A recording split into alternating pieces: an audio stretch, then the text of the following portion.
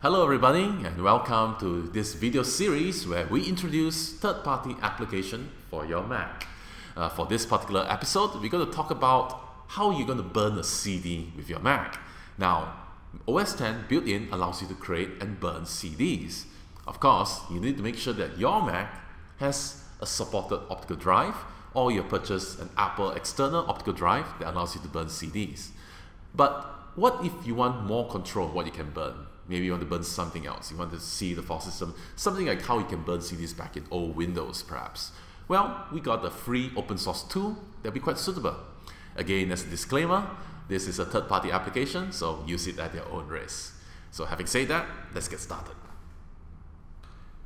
So let's get the software first. You can get the software for Burn from the website burn-os10.sourceforge.net. Again, it's a free and open source software. You can use Google to search for it, and this allows you to burn CDs, DVDs in a very simple manner.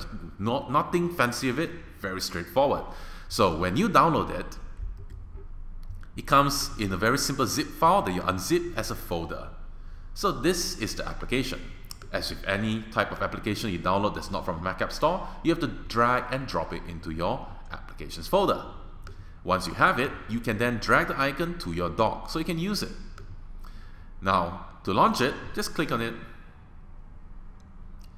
If you face a problem where it's verifying and it says that this is not a verified or identified developer, right-click on it and open it.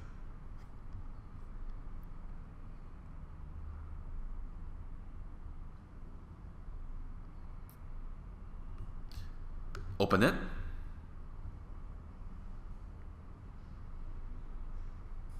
And you have the application right over here. So as you can see, a very simple interface. And this allows you to select what kind of CD type that you want to burn or DVD type you want to burn.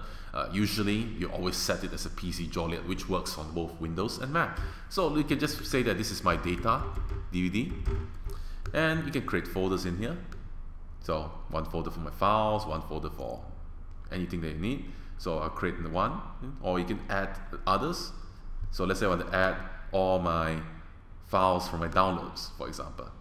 So let's say I download, select all of this, create this. So all this with the files going to add to this DVD, and I click on Burn.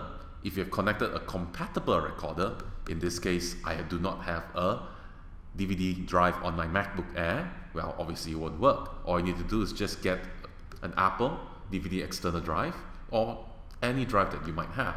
Plug it in and you're off. Now, Burn is not only just about burning data.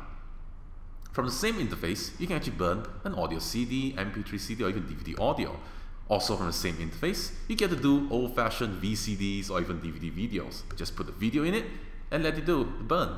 You can even copy your own data CDs. Again, remember, ladies and gentlemen, we do not support piracy over here.